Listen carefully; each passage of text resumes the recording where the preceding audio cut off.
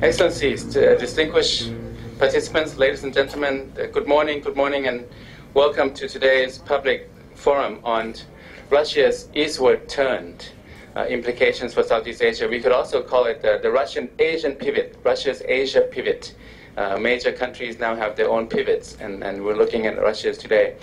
I want to first start with thanking all of you for coming, and Ambassador of Russia. I think we have an additional speaker in the program that not included. The Ambassador Barsky will also make a few remarks. So let us begin with the Dean of the Faculty of Political Science, Dr. Ek Tangsappattana. Good morning to all of you, and welcome to ISIS Public Forum today on Russia's eastward turn, implications for Southeast Asia.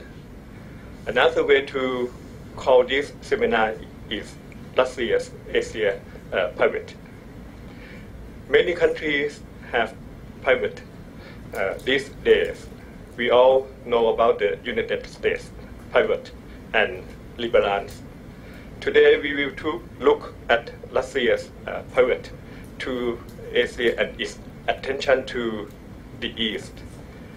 It seems like all the major powers don't want to miss being in the East. The East, as we know, refers to East Asia and Asia more broadly. This is the region where the growth and development and the center of the action in the 21st century will be. And so major countries are turning eastward. For Russia, which is a country of vast landmass stretching from Asia to Europe, turning east means securing growth and prosperity and being part of Asia's rise in the 21st century. There are many geopolitical implications associated with Russia's eastward turn and its problem and tension with Europe. The details and dynamics of Russia's eastward pivot to Asia will be discussed here with this morning. I would like to thank to the speakers, particularly Dr. Viktor Sumsky and Dr. Ekaterina Koldunova, who have traveled from Moscow to here today. Likewise, Mr. Bunn Nagara has also traveled from Malaysia to be here. I thank Dr. Peter Shearman, who is Senior Fellow at ISIS today, for sharing his expertise with us. And of course, we have our Dr. Natthanan Kunnamas from the IR department to join the discussion. Let me tell that this is one of the first and very rare public seminars on Russia at Chulalongkorn University. In this regard, I want to express warm thanks to Russian Embassy and Ambassador Kirill Barsky for their cooperation and goodwill.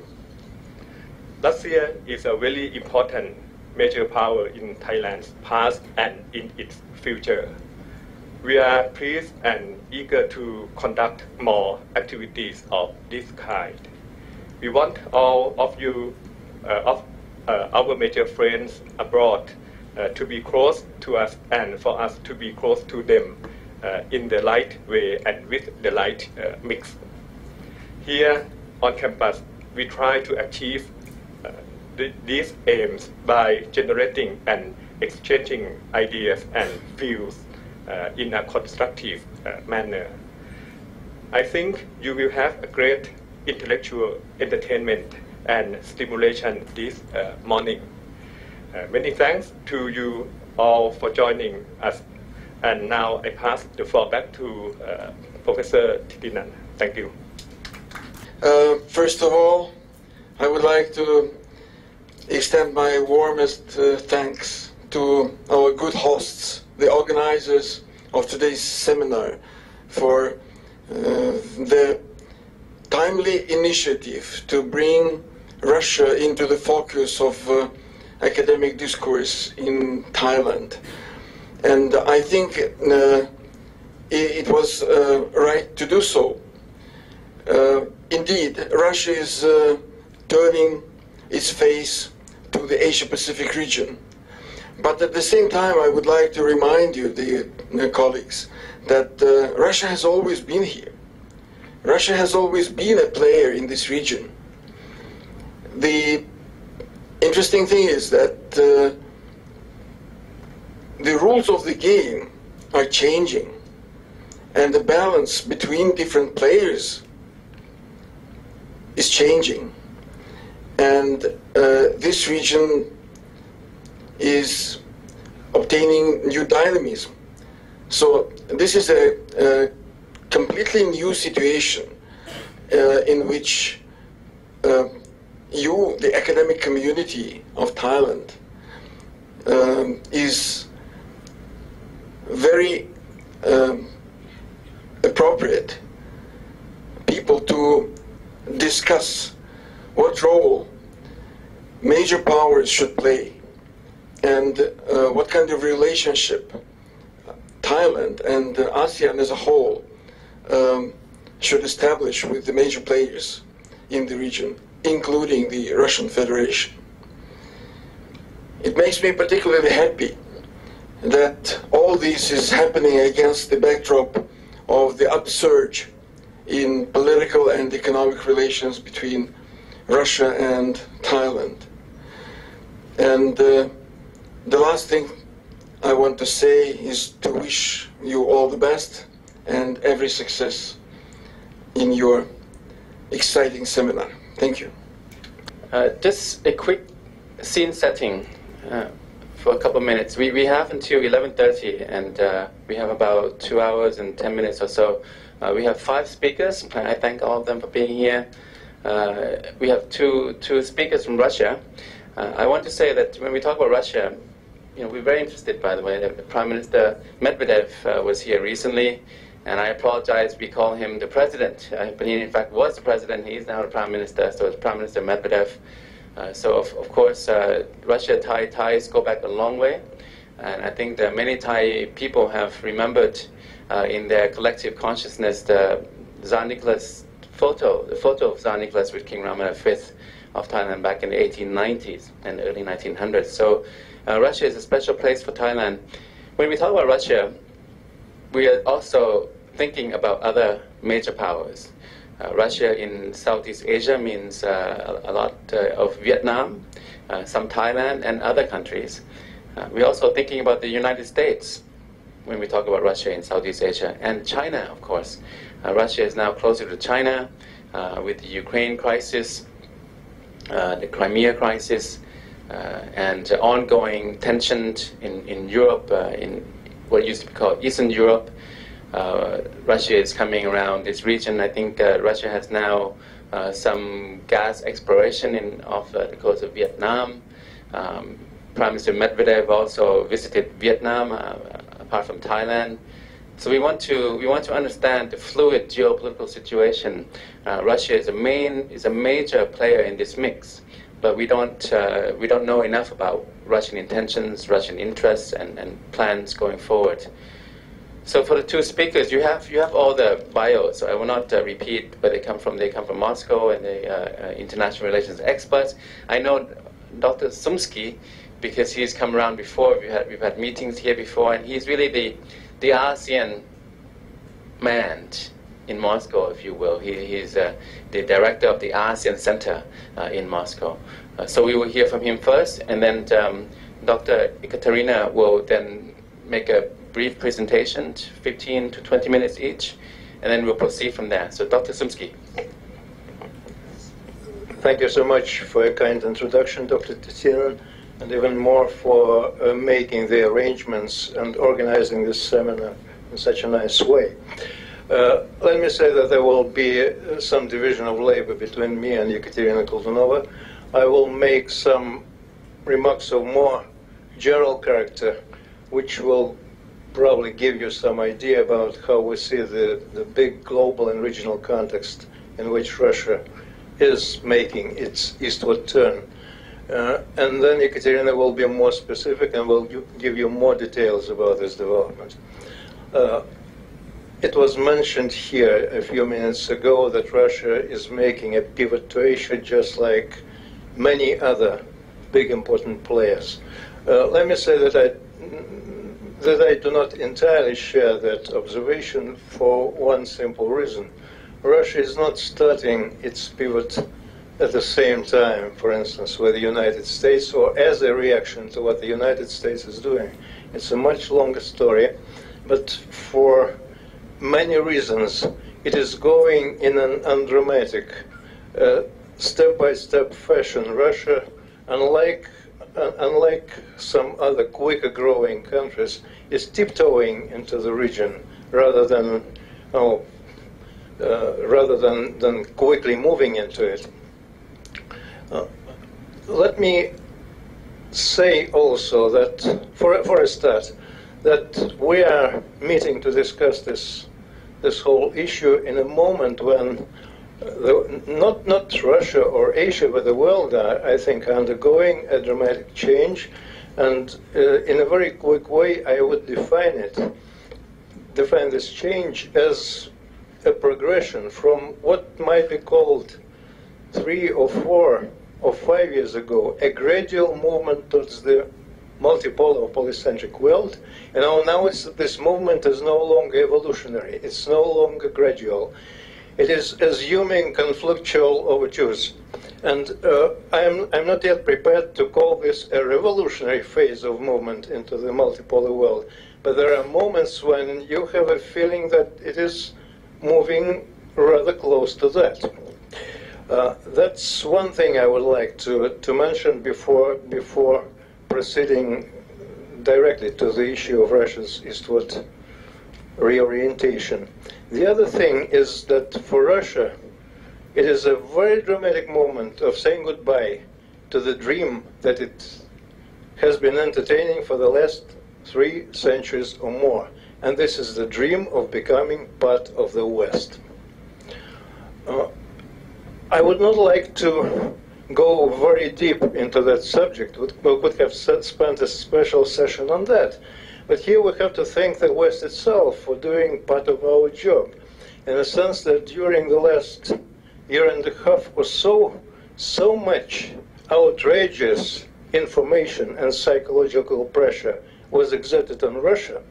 And the picture of Russia's domestic development and foreign policy was so terribly distorted that I do not think any kind of reversal to the past in terms of seeing ourselves as candidates for participation in what the West is doing in the world is impossible. Cooperation, yes. Pragmatic relationships, yes. But nothing like identification of Russia with the West. Having said that, I would like to state something which I think is very important to understand about Russia's eastward turn. It is not a replica of our relationship with the West during the last 300 years. There is no idea of becoming one with Asia. There is the idea of becoming ourselves in the process of cooperation with Asia, just like from now on, I think, with all the possible fluctuations which will be dictated by the situation, by the developing global and domestic situation, we will be sticking to being ourselves in relations with the West. And if you want a quick definition of that identity, I would say that this is Eurasian, as distinct from just European or Western or just Asian.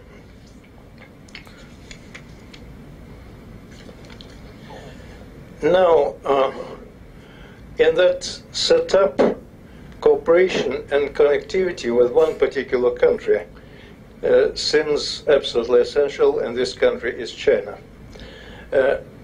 If we look at it from the point of view of the movement towards multipolarity, then of course we have to state that China was very much the initiator of that global shift, and the phenomenal rise of China in economic terms is what is giving substance right now to in a lot of senses to that trend. Although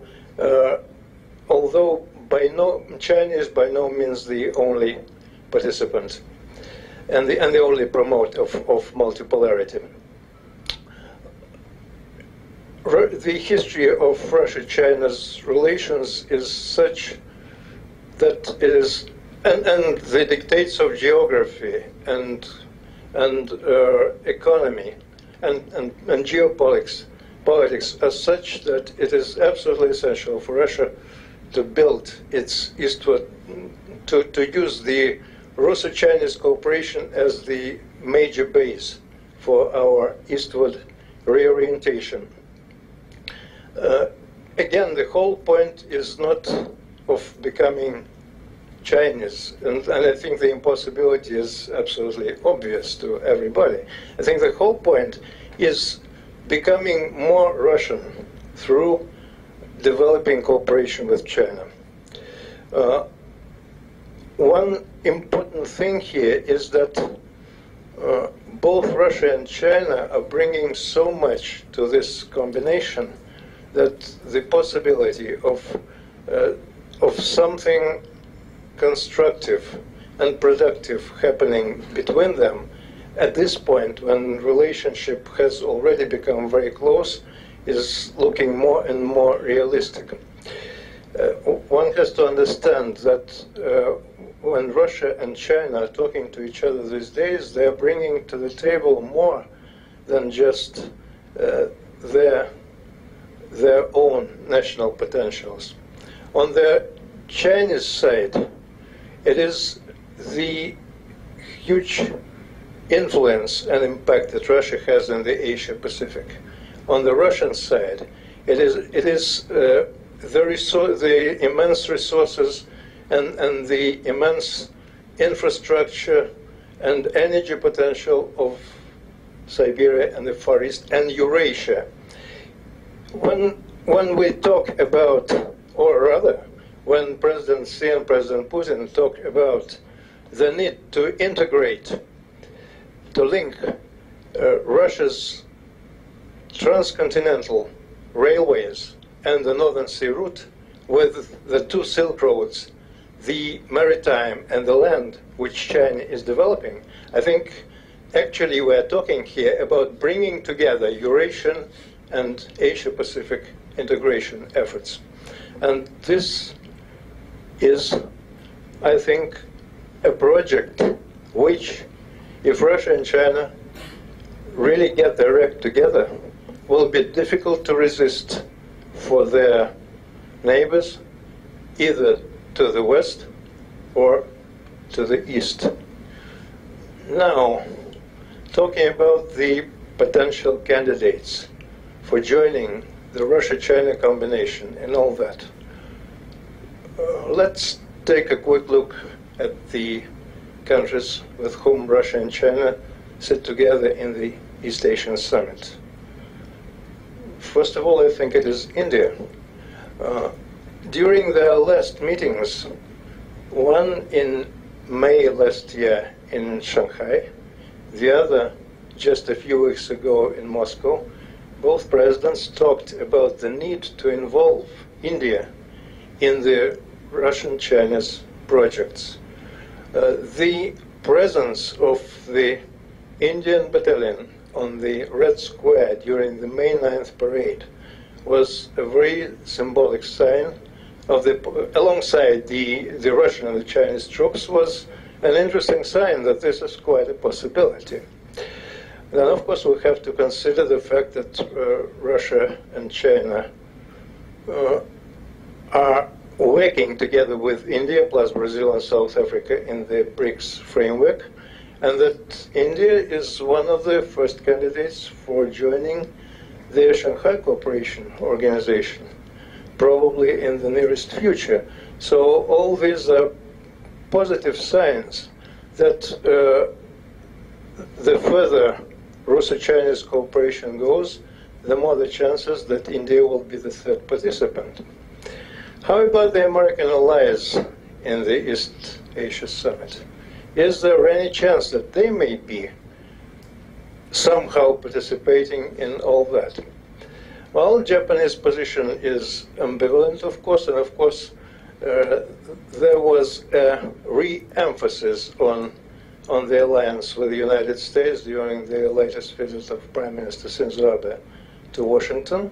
But at the same time, there is a whole number of signs coming from the Japanese that they really want to join this game in terms of participating in the Siberian and the Far Eastern development, and their energy needs play a very fundamental role in all that.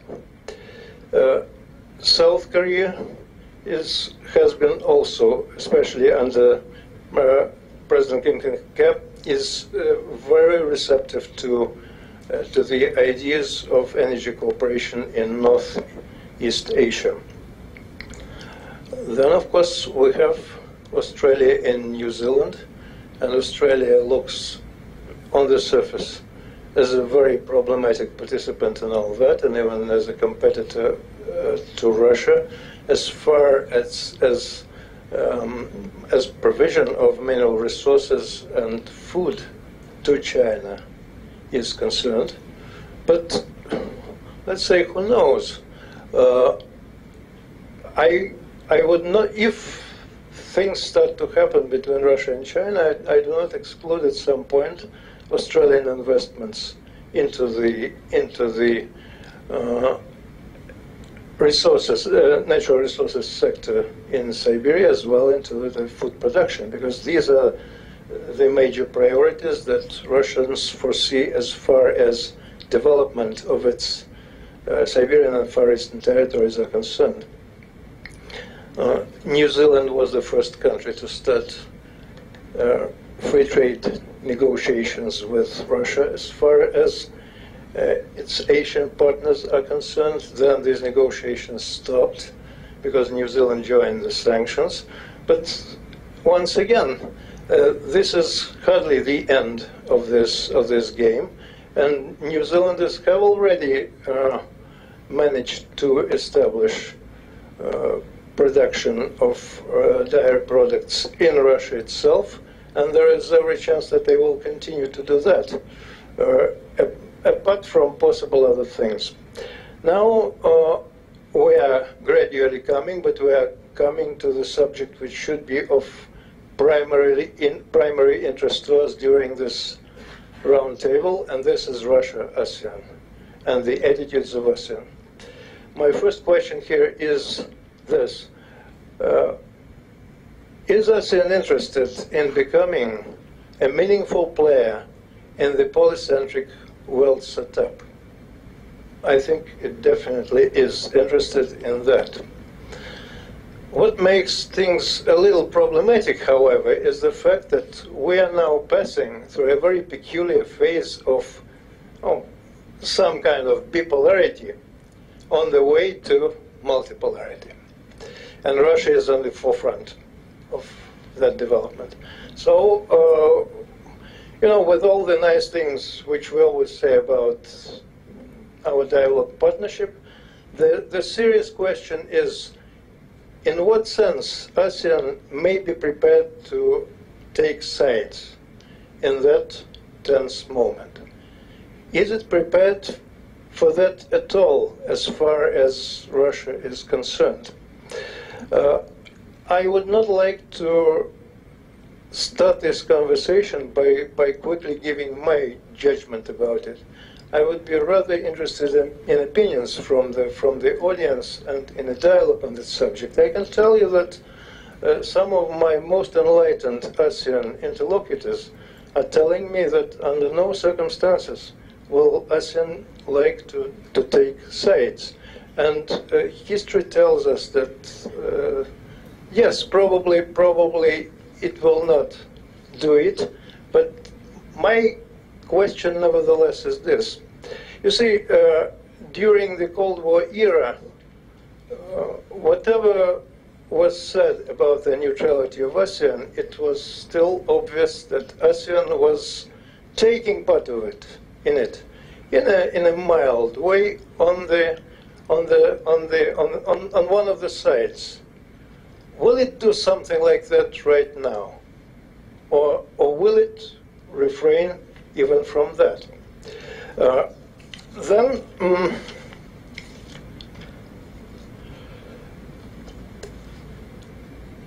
the question is this: ASEAN. One of the major achievements of ASEAN is its position of centrality in all East Asian regional processes, in the search for regional security and in the development of regional cooperation. How conducive is this whole situation to the maintenance of ASEAN centrality? I think this is a key question, because on the ability or non-ability of ASEAN to maintain its centrality at this particular moment, its future position in the polycentric world, if it evolves, of course, will depend. Anyway, let me finish with a reference to a question which I was given when I was asked to do an interview for one of the international TV channels on May 9th this year. The question was this: what further military cooperation between China and Russia may mean to Asia? The question was given to me in advance, so I was preparing to answer it, but interestingly, when the time for the interview came, they didn't pose it. But I was prepared to say approximately this.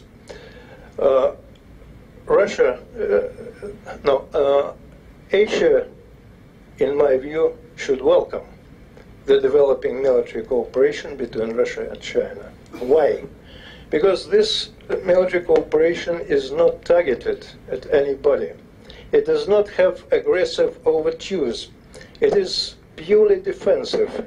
And the idea is to defend the existing relatively stable milieu for economic development and for the implementation of the projects which Russia and China outlined for themselves. And if this happens, if stability is thus preserved, if development acquires new momentum, it will be advantageous for the rest of Asia and eventually for the world. Thank you. I want to move on to the second speaker, Dr. Ekaterina. Perhaps you all can also cover a little bit. We are curious about the sanctions, the impact of the sanctions and the Russian economy. We have a lot of Russian visitors in Thailand, but the numbers have dwindled, have dived drastically in a short time. So what are we looking at in terms of your economy going forward, apart from your presentation? Is it possible to turn on the screen so the audience could see the presentation? Here, it's coming. Okay. Thank you very much, Dr. Natthanan, for inviting me here and for giving me floor to present my views on Russia's eastward turn. And I'm also going to speak about briefly what are the implications, or what are the possible implications for Russia and Thailand as a result of this eastward turn. So I'll start to pointing out the thing that Russian political leadership has been advocating the idea of Russia's proactive stance towards East Asia for more than a decade. Of course, we can say that Russia was and is a part of Asia due to its history, due to the natural course of the events, how Russia was expanding territorially. But if we look closer at the new, so to say, new history of Russia after the collapse of the Soviet Union, of course, Russia was more Europe-oriented, and as Dr. Sumsky has already emphasized, it was nurturing an idea that in the ultimate countdown it will be able to join the West. However, this hope proved to be wrong, and as a result, Russia gradually returned to, in my view, more balanced foreign policy. Because a country which has territories both in Asia and Europe cannot have such an asymmetric foreign policy. So there were several turning points which made this rhetoric more a kind of reality. Because in the beginning of the century, the idea that the understanding that Siberia and the Far East required urgently to match in their economic development the European part of Russia turned into more implementable policy initiatives. And finally, Russia got the chance to host an APEC summit. Of course, one can claim that just hosting an APEC summit is not making a country a visible player overnight, but we can look at Russia's preparatory actions in Siberia and the Far East, and mainly in the Far East, for the summit, and we can say that actually Russia took this opportunity very seriously. And APEC summit actually for Russia has two dimensions. One external, inviting foreign partners to come and to have the first-hand experience of Russian Far East, and a domestic dimension to develop this region, to build a real hub for the international activities in Vladivostok, and actually to turn this region not just geographically but practically to cooperation with Asia. However, there were and still are several obstacles for a complete eastward turn. And I would say that one of the key problems here was the Europe-oriented elite, which really believed that things and business will be as usual even after sanctions. And this refers partly to the political elite and to the business elite. So actually, there were no productive lobby, a critical mass of people interested in dealing with Asia, except probably the people-to-people contacts at the level of tourist interactions. But still, we needed more political will and more real implementation of this will in practical actions taking place every day. But then the crisis in Ukraine happened, and it made actually it spurred Russia's actions in Asia. In May and November 2014, we saw seen Russian gas deals and really reinvigorated discourse of the eastward turn with more practical stages of development. So my key argument is actually that the current international and domestic constraints are pushing Russia towards East Asia. And Dr. Natthanan posed a question about the economic situation in Russia, so how the economic dynamics is evolving after the sanctions. I would say here, I would put this question to that second part, domestic constraints, because of course we have reduced economic capacities both for acting domestically and internationally, and of course the inflation which we had as a result of exchange rate changes, they of course are not favorable for Russia as an economic player. However, on the other hand, we have signs of more creative thinking in terms of how to find the financial sources, external financial sources, if we cannot count on Europe anymore. More out-of-the-box thinking about what Russia can do in terms of developing its economy. So I see this situation both in, well, positive and negative sense. Negative, of course, because we used to rely on Europe as a real partner, and we have several success stories in developing European regions thanks to the economic partnership with Europe. But still, it proved to be, unfortunately, Europe proved to be not such a reliable partner as many used to believe. So now I think that the positive aspect of these sanctions is, of course, the impetus to make people, to make businessmen, to make those who really feel that Russia should be a developed country, an advanced country, to turn to Asia to look for more opportunities. And I'm pleased to have a number of friends and colleagues who are really Asian people in this sense. So.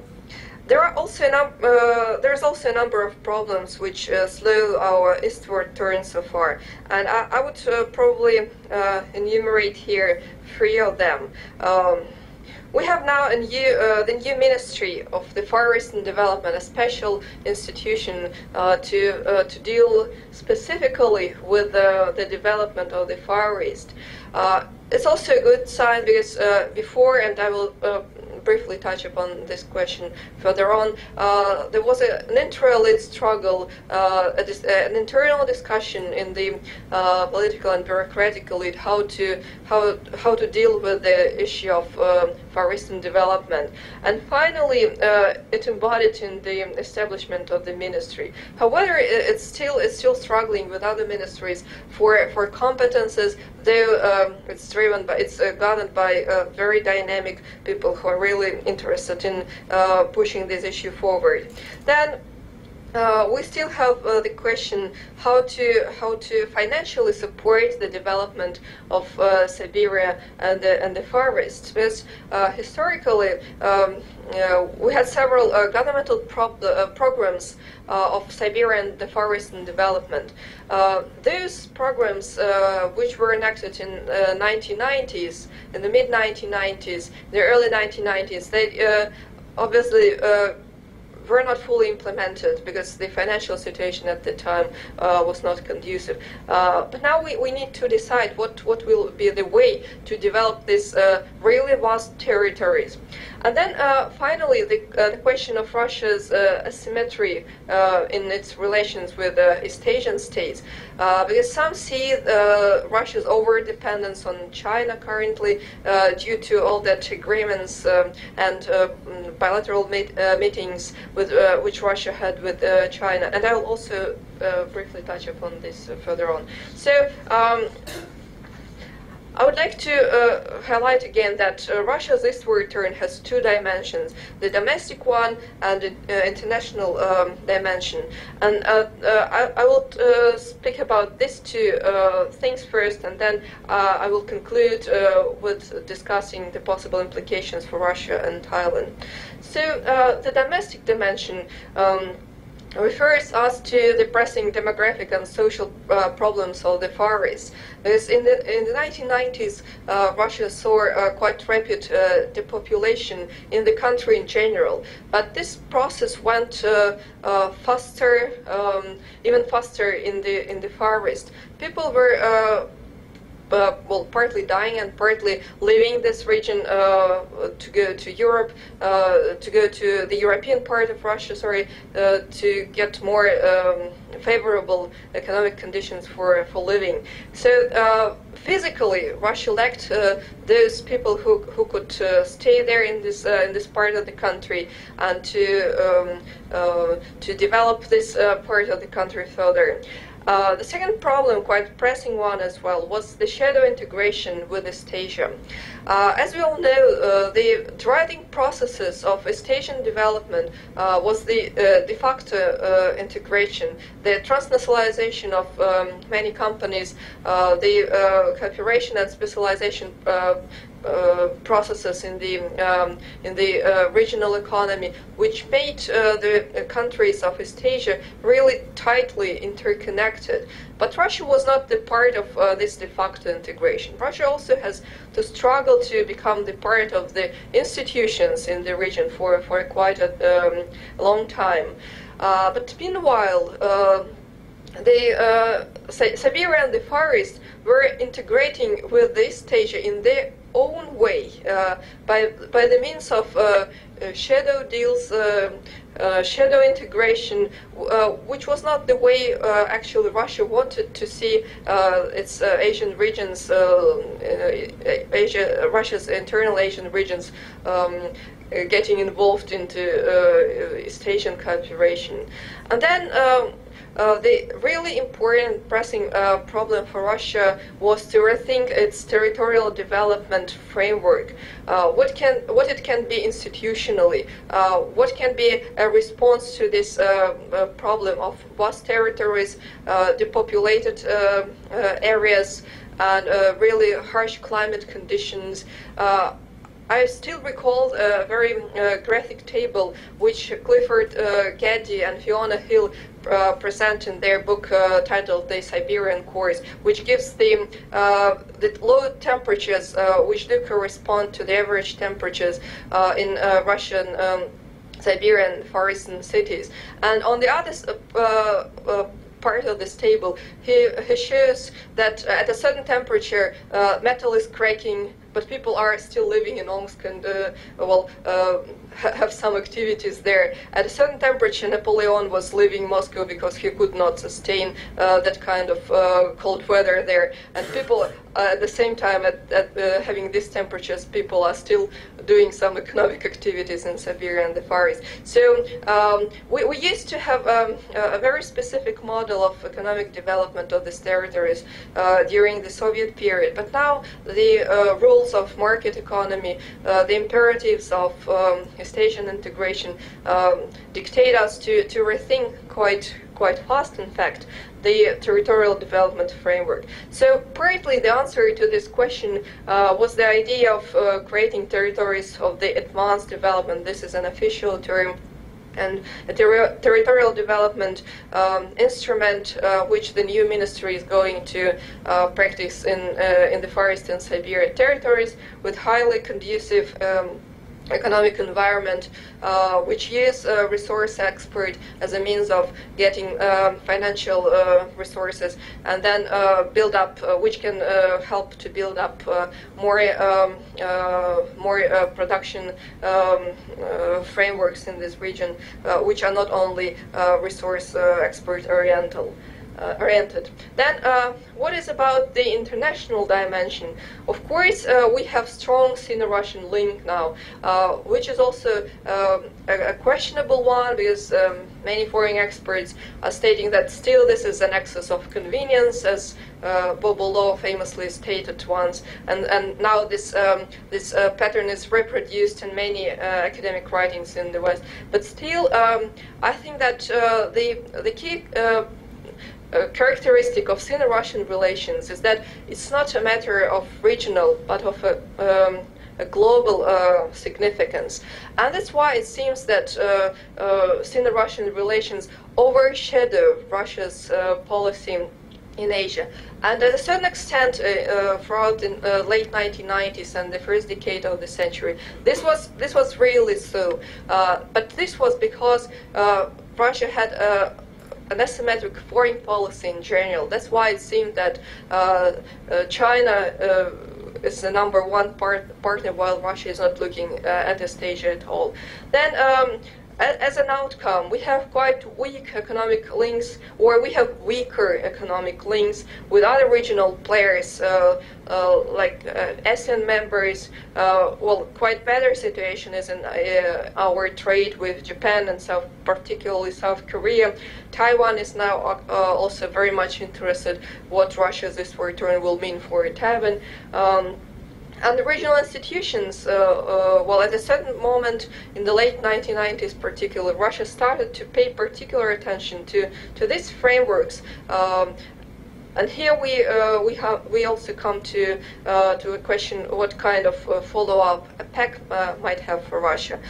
Some partners would like to see more active Russian participation in this organization after 2012. So I'm coming to the conclusions. I think that we can say that still there are several debatable issues. So Russia's eastward turn is not without questions so far. Not only parties in the region pose these questions, we in Russia also pose these questions. So how the territorial development actually will go in terms of developing Siberia and the Far East? What will be an outcome of the intra-elite struggle? I would like to hope that now we have more down-to-earth understanding that Russia should work practically day by day to establish better relations with its Asian partners. And then we still have two levels of asymmetry in Russia's relations with East Asia. Russia's relations with China, we still need to put them on the track of a really balanced partnership. And we need to work really hard to establish better relations with the rest of the region, which were neglected for almost a decade after the collapse of the Soviet Union. So what are the implications for Russia and Thailand?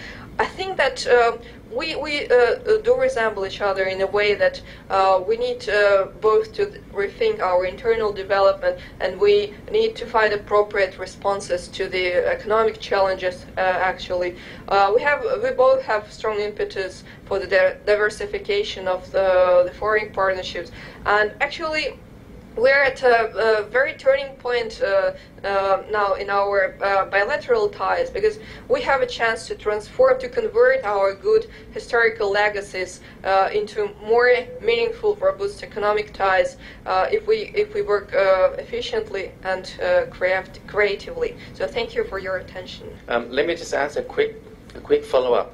Either of you can address it. Perhaps Dr. Sumsky can address it. What are the Russian intentions, or how, in terms of the Russian strategic outlook, how would you like to see the Ukraine crisis be settled? And then what are the what's the outlook towards the Baltics and maybe the Scandinavia? You mentioned two things very important: the Eurasian identity and the goodbye to the Western identity, the Western camp. And I think that's something that we read about, but it's good to hear from you in person. Now, another thing you mentioned is the China-Russia axis, as opposed to the Russia, the rest of Asia axis. The rest of Asia more diverse and different concentric circles, but the Russia-China very strong. This is interesting because the Soviet Union and China had some differences, some major differences in the past, and had different clientele even. China in Cambodia during the Cold War, Russia and the Soviet Union in Vietnam. And then India, you brought up India and Vietnam, probably the two most important countries, Asian countries in the orbit, yeah? India, I think, buys a lot of weapons from Russia. For us, India is also a major player in the East Asia Summit, related, and in the India is not in the EAS, but it has a very important relationship to ASEAN. So, in this mix, where are we going? I know that we're in the midst of a global power shift. It's going to take about 20 years, 30 years to see the results. But in the short term, in the coming months and years, Ukraine, how's that going to end? And what are the intentions towards Baltics and other areas? I need to be brief, of course. So let me say, concerning the Baltics and Scandinavians, that if they think that the best thing for Russia is to forget about them, we're prepared to forget about them. We have absolutely no what you may call aggressive intentions or anything like that. And here I put a full stop, because this is not an issue at all, in my opinion. Ukraine is much more serious, because Ukraine is not about Ukraine. Ukraine is about regime change in Russia. Ukraine is about exporting the kind of instability which was created in Ukraine into Russia itself. And then the whole thing is not about Russia, it's about China. It's about the kind of, well, close relationship that we have now with China, and about the fact that as long as this relationship, this kind of relationship is there, it is impossible to encircle or to constrain or to isolate either China or Russia. You have to split them, and or to get out of this game, one of them. I think that, and not just me, I think there is more or less a consensus on the issue in the expert community of Russia. And these are not lunatics. These are people who are basing their conclusions on a lot of factual data. That it's, since the end of the Cold War, Americans were sticking to the opinion that Russia is incredibly weak, that it is its own worst enemy, that at some point in time it will just commit a suicide, and that will be it. This didn't happen. Russia started to behave like a living being, and as a result, but still incredibly weak.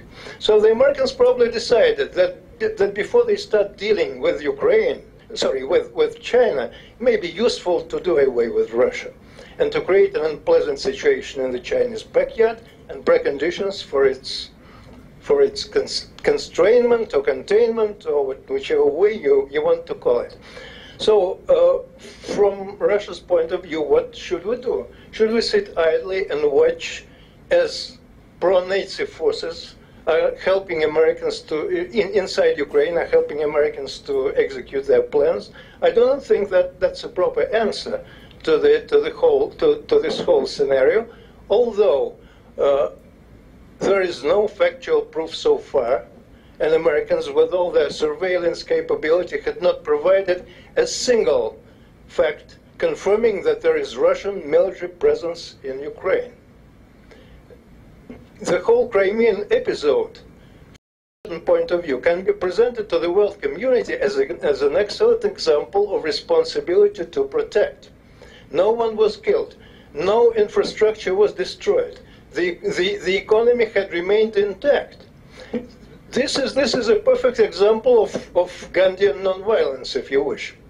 So, and this very thing, and the population of Ukraine, of Crimea, is more than 80% of it is enthusiastically supporting what has happened.